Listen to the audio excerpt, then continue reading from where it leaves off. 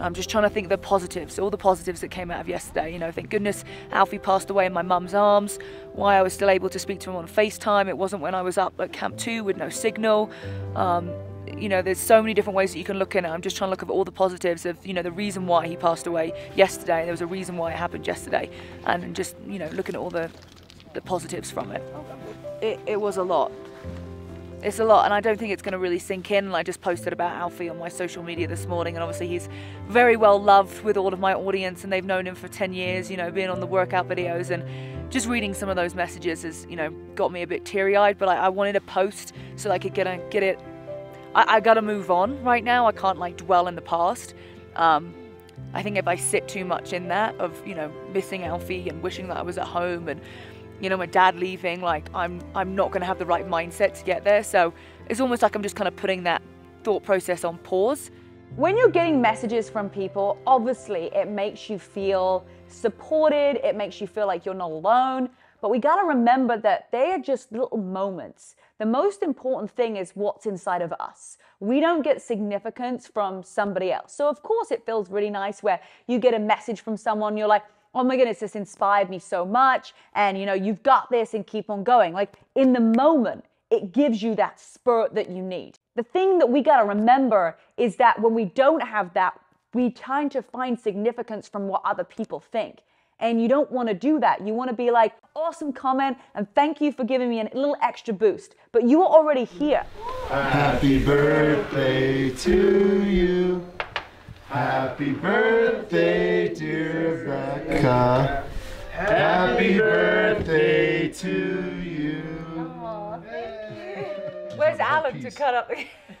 These people are just kind of helping you get a little bit. It's not like you're down here and you need somebody else to bring you up here. Like I think so many people think that to get a goal, you have to have all of these people supporting you and you need to feel significant because of what other people think of you.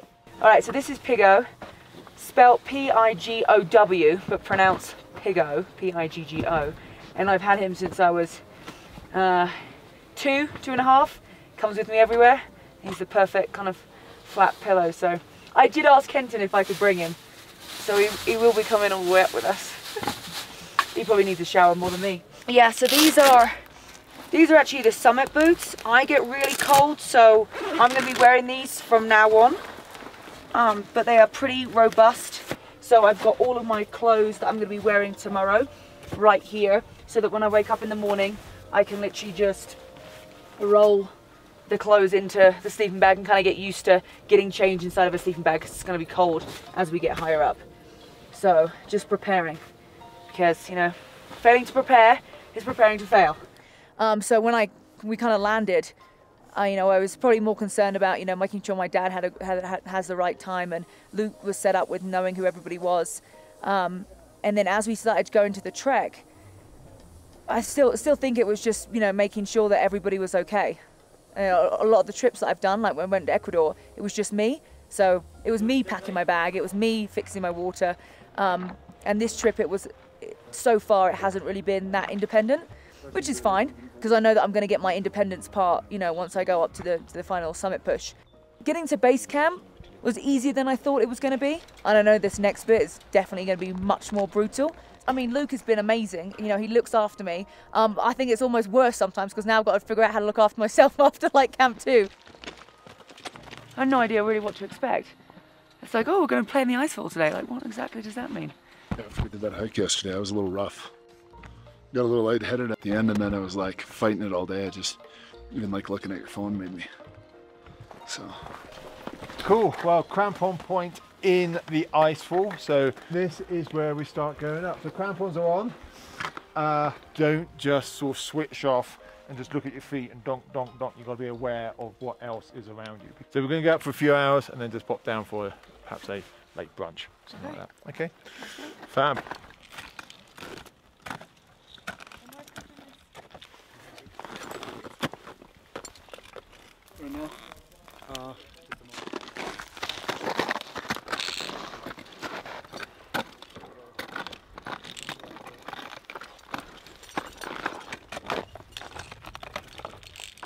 Yeah, I feel good.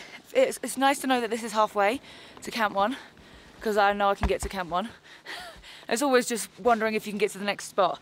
But yeah, and I've never been at this altitude before, climbing, so just taking moments to catch my breath and trying to keep the pace going. Taking a layer off because it's definitely got warmer.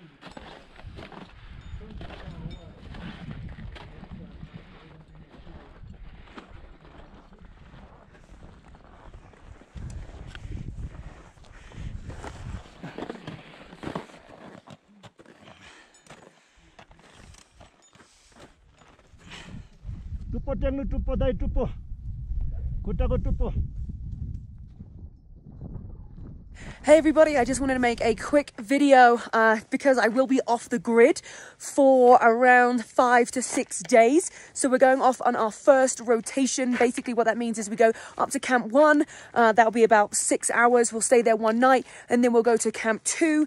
And just preparing to get up at like midnight and get out in the cold and start to trek the same trek that we just did today, but a little bit further and a little bit colder because it will be dark. So just trying to pack up stuff. I know we're going to feel a bit rough. Do you want all these socks? So I'll keep these ones for walking up to Camp 2. Shiwi? I've not yet used this because I'm pretty good at peeing in my bottle. Well, if you figure 4 a day for 6 days. Okay, shove it in there then. And put that in there too. We'll want to put that in a separate bag. And originally when I met Luke, he was, he wasn't even coming to base camp with me. Kenton actually said to him, hey, would you like to come to Camp 2?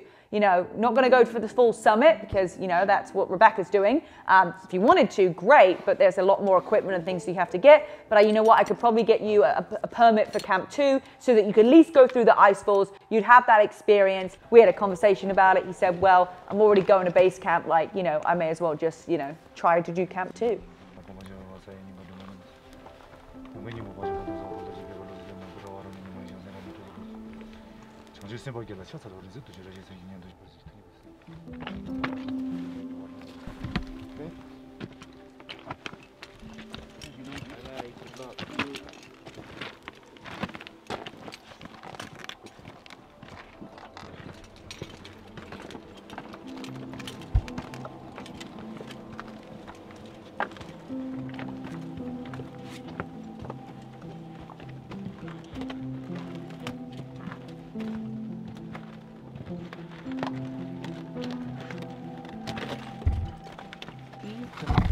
Getting cold.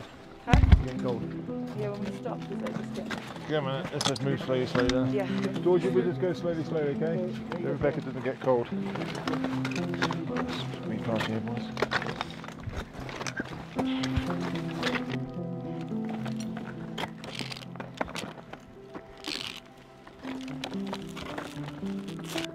I had to tell myself for about the last 3 hours, I feel outstanding, I won't quit. I mean, I'd be lying if I didn't say, holy shit, who thought this was a good idea? The last 4 hours, the first 2, you're into it. And then we got cold. And you kept thinking, when are we gonna hit the sun? When are we gonna hit the sun? Then you hit the sun. It feels beautiful.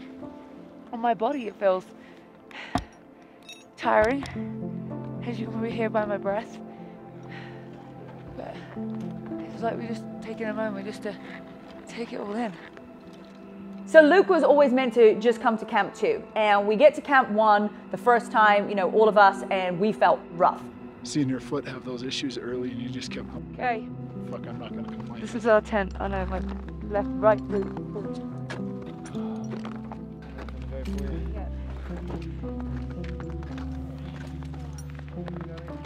Burning desire to sleep. But, Yeah, I don't think I ate enough. yeah. I know I didn't. We're getting slow. Others are passing on. Okay, let's Do this. That's what I guess. Never a fortune. Oh, I'm probably not cool enough. Is guess it was just my boots. I was rubbing on something here and it started to, that was actually starting to blister. And then we managed to take that up. And I've also got see, look at the blister on the other side. Oh shit. Probably needs airing out and a new one on. I'm gonna foot up my foot because I've got a blister on this side. And then tape up this side. And then this side was rubbing against my boot, so. Oh, I feel like shit. Oh, I'm not gonna lie. I feel rough. Now we're in a tent, but stripped down because it's like so hot in here. I'm good, thank you. This is our lunch. Macaroni and cheese, see if I can stomach this. But we are just missing a spoon. Oh, I think it's underneath your leg. So it's your first meal. What are you knocking down there? Some mac and cheese. I don't think I've ever had food like this before. Little army 3-cheese mac and cheese, dried food. Oh, bath. Hopefully this is going to bring me back to life. Your eyes look a bit puffy. Some bag mac and cheese. I feel puffy everywhere. We got a matching underwear. How cool is that? Oh my god, I've never felt so rough. With no sacks.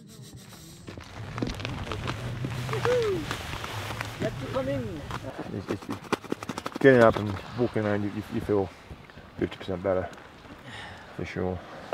Cool. Well, I get pies brought across as and when it's ready. Thank you, Ken. Sounds great. Thanks, Kenton. It's like I've got a babysitter.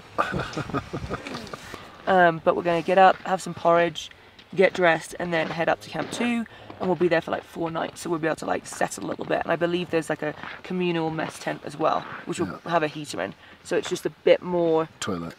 And there's a toilet. Okay, we've been on this tent for 20 hours.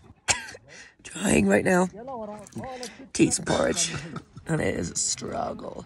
The next day we were going to Camp 2, and that's about 3-4 hour hike in just one direction. Did you put some of the sunscreen stuff on? Yeah. The route to Camp 2 is meant to be fast because it goes so close to Nuptse, but with that comes an objective danger, and I'm a little bit worried about. But everybody seems to be doing okay. There's slight headaches all round, but that's pretty much normal. And the first like 2 hours were going okay. Slowly, slowly. Okay. Yep. Cool, gang. A little step at a time. One step at a time. Every step counts. Every step counts. And then the last like hour, 90 minutes, I kept looking back and I could see that Luke was struggling. Walk as if when you can breathe. If you go too fast. I'll give you a bag to the kitchen boy. What's that? I'll Give you a bag to the kitchen boy. We'll give you a bag to the kitchen boy. Oh. Yeah. Slowly, slowly. I mean, we're near that lower Camp 2. Just take your time. Like, I'm walking like so I can breathe, because otherwise I have to keep stopping and I feel queasy. So just, I mean, it's not far off. Yeah. Plug away at it. I'll keep playing with it. When we got to Camp 2, we were sitting down at dinner, and that's where I was kind of looking to my side going, you know what, this doesn't look right. I think Luke's struggling. I'm proud of him for getting up here. I know he said he felt really faint and was seeing stars and blacking out. So I think he's eaten some food, so that's good. So now I just need to get him to like lie down a bit. He was in tears when we came back into the hut. I think he was just like, I don't think he had any more in him, but no, he was definitely struggling. Well, I think these are frozen, so they're definitely not going to be warm. But there is a pair in the top of my bag if you want to get those, Luke. Should we get your sim bag on here? Yep. He doesn't look right, and then Kenton's asking him questions, and we managed to get him on some oxygen. We took Advil and we took some other stuff too, so just keep it on you and then what you do. No rush. That night he slept on oxygen, and he kind of felt like okay the next day, and then he was still having more oxygen. You feel a bit better?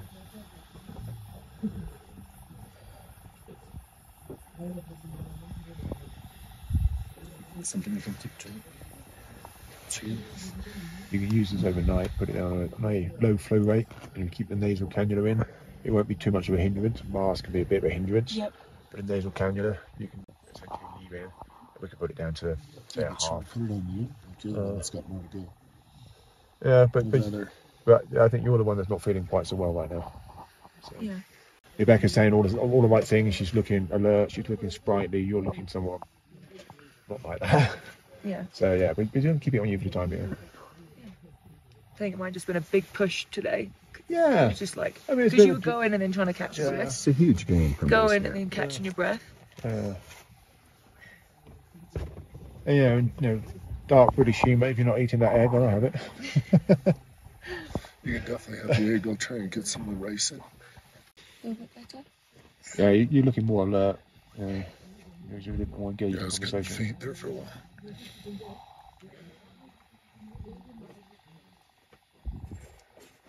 Let's just get like from your tent, like, okay, 3, 2, 1, get up. But you're almost smiling. Do you eat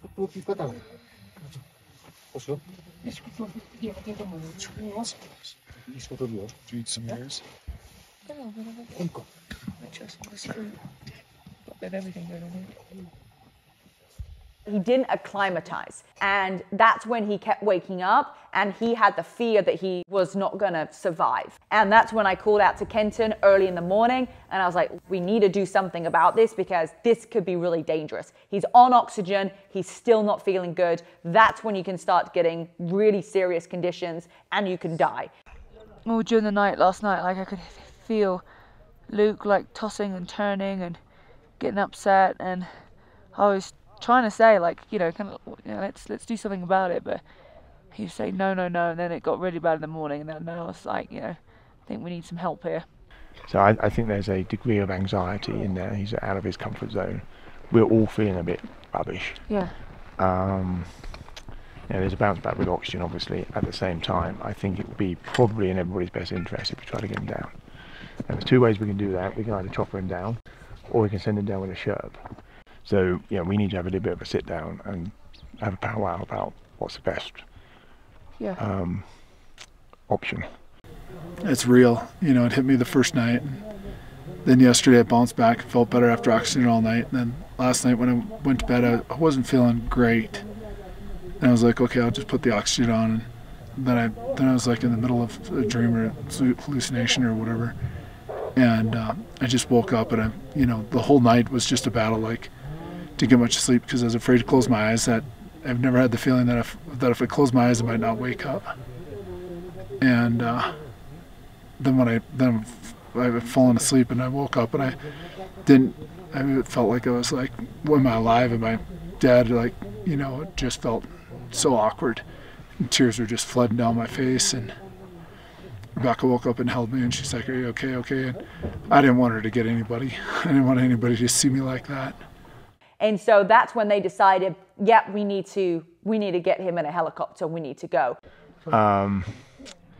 Now, we could see, if we stop oxygen now and have breakfast and check your stats. If they were really high, that might sway me another way. But right now, I think it's definitely in your best interest, health-wise, to go down. You did what you needed to do. You're not here to acclimatise. You don't need it to be a shitty 2 days.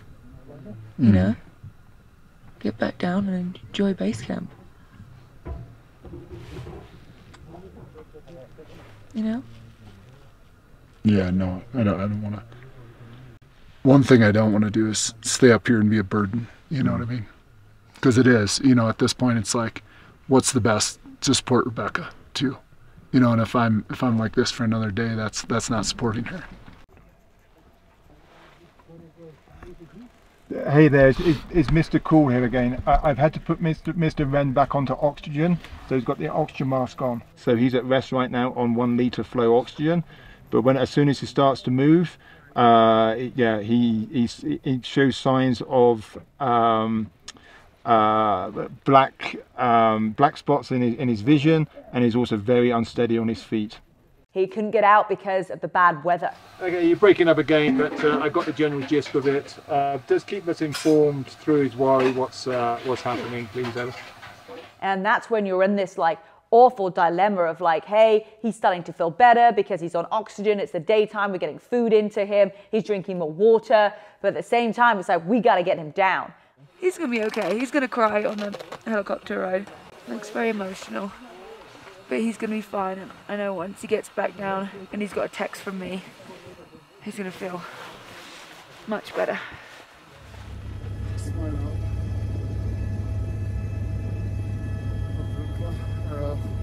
Camp 2 to the altitude. And this is hard.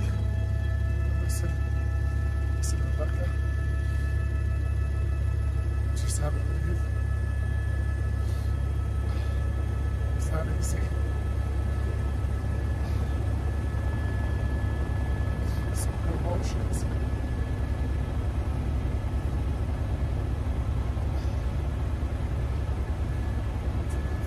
Fly out, but I want to stay. I like to be the giver, not the receiver or the taker. And it's just tough to be knocked down like this. So just thought I'd share that.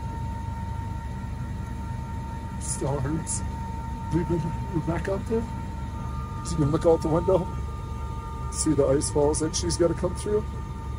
Probably the most dangerous part of the whole deal is the ice falls. So it sucks leaving your person up there. Oh, God, I remember.